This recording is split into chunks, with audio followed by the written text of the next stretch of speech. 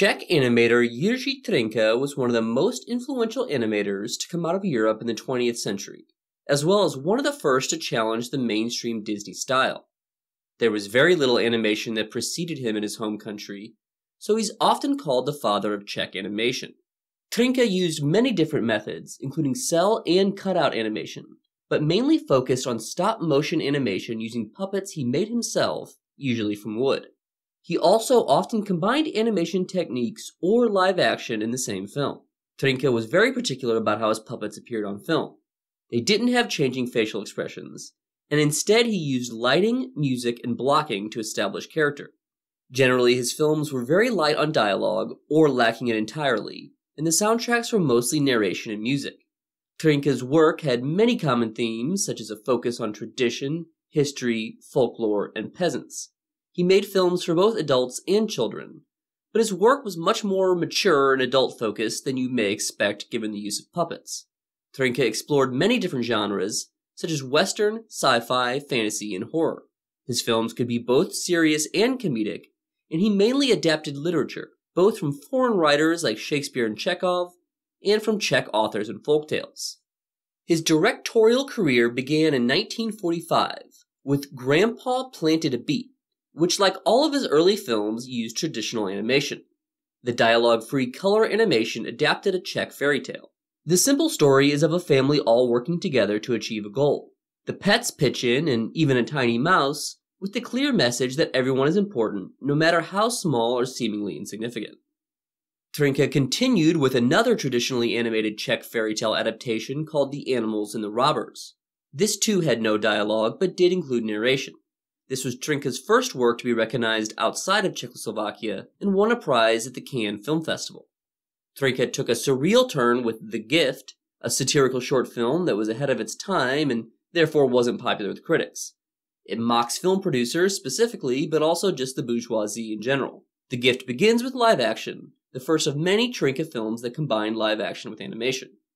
After that, Trnka took on the Nazis with Springman and the SS, or its alternative title, The Chimney Sweep, one of Trnka's few works in black and white. The title character is a superhero that uses springs to gain superhuman jumping abilities, based on an urban legend folk hero from Prague during the German occupation. The short mocks the Nazis with the paranoid SS officer, who interprets an innocent tool shop's logo as the communist hammer and sickle, and thinks a slipping old man is doing the iconic Russian squat dance. There's even seemingly an implication that two of the officers are gay lovers when they are shown holding hands on a park bench. Despite the subject matter, the short is lighthearted and humorous. It used traditional animation combined with photographs and contained no dialogue. In 1947, Trnka directed his first feature, The Czech Year. With this film, he starts to take on his signature style, and from now on, he mostly creates stop-motion animation using puppets. However, this does include some 2D animation, sometimes even in the same shot as the puppets, and Trnka combined the two throughout his career. Made up of several mostly independent chapters, The Czech Year portrays life over the course of a year in a village, showcasing traditional customs, dances, costumes, and food.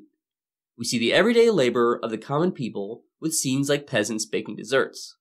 Stylistically, the film is pretty interesting, often using multiple exposure with sometimes trippy results. Trnka extensively uses a moving camera, and the editing is sometimes quite rapid. There are also impressive weather effects like rain and lightning. In a metafictional touch, we even get a puppet show put on by the puppets, but unlike the characters in the film, we can see their strings. The entire film contains no dialogue or narration, only songs. The Czech Year was a critically praised international success, even winning an award at the Venice Film Festival.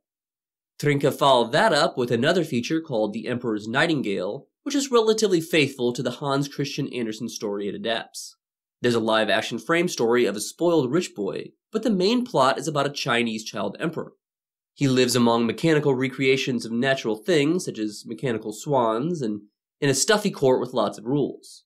He then becomes enamored with the real Nightingale's song, before it's replaced by an artificial one. The theme of the film is the natural world versus artifice, and Trnka clearly takes the side of the natural. Artificial things are beautiful, but sterile and predictable, illustrated by how the mechanical bird's song is perfect every time, but never changes. Trnka again uses lots of moving camera, and no on-screen dialogue, but this does have narration. The Emperor's Nightingale was distributed internationally, and the English version has narration from horror icon Boris Karloff. Next, there's Story of the Bass Cello, a 1949 dialogue-free comedic short adapted from Chekhov. It depicts two people that go swim naked and then get their clothes stolen, and humorously the cellist keeps his top hat on while swimming.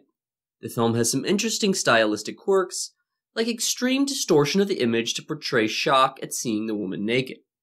Another comedic short from Trnka in 1949 was Song of the Prairie, which affectionately parodies the Western genre, specifically Stagecoach and other John Ford films.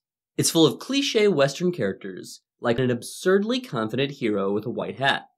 The characters sing, and for the first time in Trnka's work, their lips move in sync with the vocals. Song of the Prairie is one of his more accessible works and is very easy to understand.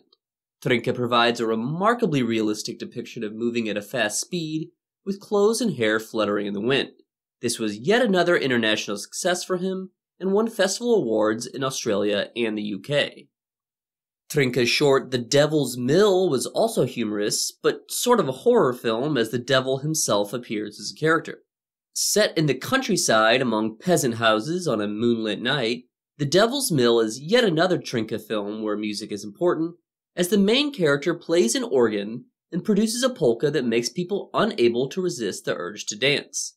Again, there is no dialogue, but with this and Song of the Prairie, Trnka started to use sound effects and not just music. Trnka returned to features in 1950 with Prince Bayaya, based on Czech fairy tales. The titular hero is a peasant, and the film has lots of medieval tropes like drawbridges over a moat and jousting tournaments, as well as magical elements like a talking horse and a sword imbued with supernatural power. Each part begins with a storybook-style drawing that comes to life, which does a great job of setting the mood. Environments are inspired by Gothic and Renaissance paintings and Czech book illuminators. Trnka includes some skillfully animated action scenes, like the hero fighting a dragon with multiple heads.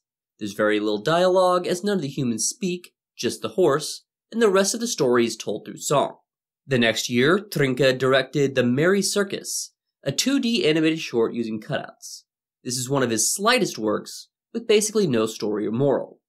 His short The Golden Fish was also two-dimensional, but used limited animation, with the drawings static and motion coming only through camera movement. There's also no dialogue, just a narrator. Then in 1953, Trnka released what is usually considered to be his magnum opus, the feature film Old Czech Legends. The mythical epic is his most technically impressive puppet film so far, and the one with the largest scope out of all his filmography. The episodic film is based mainly on a book from 1894 titled Ancient Bohemian Legends, and tells the story of the legendary forefather of the Czech people and his successors. The book was an important part of the Czech national revival, which aimed to revive the Czech national identity after centuries of Habsburg domination.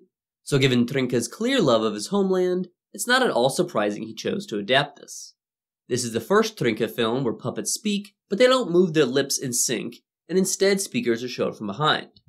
The story is still mostly told through narration and songs.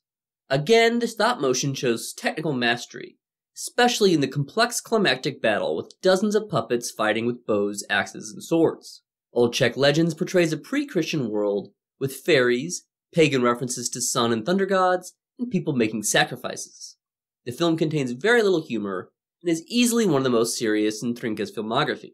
After that, for the short How the Old Man Traded It All Away, Trnka returned to 2D limited animation with static drawings. It's about a peasant who finds a fortune and just used narration with no dialogue. His next short, Two Little Frosts, combines two-dimensional animation and puppets to tell the silly story of two ghosts who cause trouble. The paper cutout ghosts speak, but the peasant human puppets do not.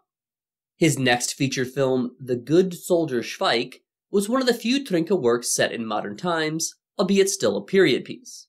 It was adapted from a novel about a Czech soldier in World War I. The title character is an everyman type that gets into comedic hijinks that fluster his superior officers, and the subversive film uses these situations to mock the military. Trnka again combines puppets with 2D animation, specifically paper cutouts, and also uses photographs. The Good Soldier Schweik is in 3 parts, and has quite a bit of dialogue for Trnka. Trnka's 1959 short Why UNESCO is entirely traditional animation, and was made to explain the need for the United Nations Educational, Scientific, and Cultural Organization, which was created in 1945. Trnka adapted Shakespeare for his final feature-length film, A Midsummer Night's Dream. This was his first in widescreen, a format that had only been widespread for a few years. Trnka was skeptical of widescreen, but knew it would assist in distribution, so he shot it in both widescreen and Academy ratio. The puppets were made of plastic this time, not wood, and the characters are all varied and well-defined. For example, Titania has huge doe eyes and a dress train made of fairies and flowers. In a daring move, Trnka included none of Shakespeare's dialogue, instead focusing on narration and the visuals to give us a dreamlike balletic adaptation. Characters are transparent in parts, adding to the dreamlike atmosphere.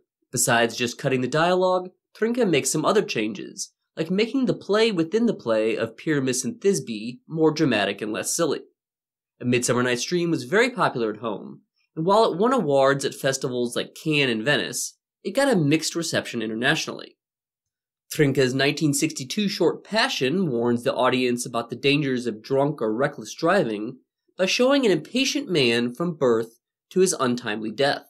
The film forgoes realism with highly stylized backgrounds and absurd touches like using chess pieces as fuel, with the pieces all being knights and a possible pun on horsepower.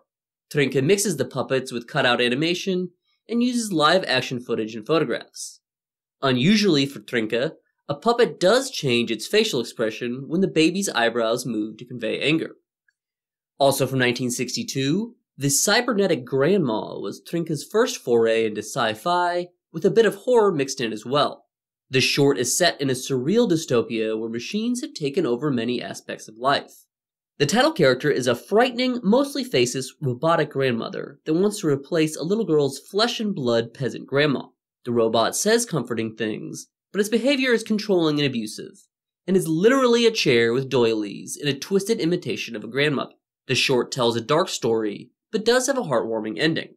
The Cybernetic Grandma is similar to the Emperor's Nightingale in celebrating the natural world over artificiality.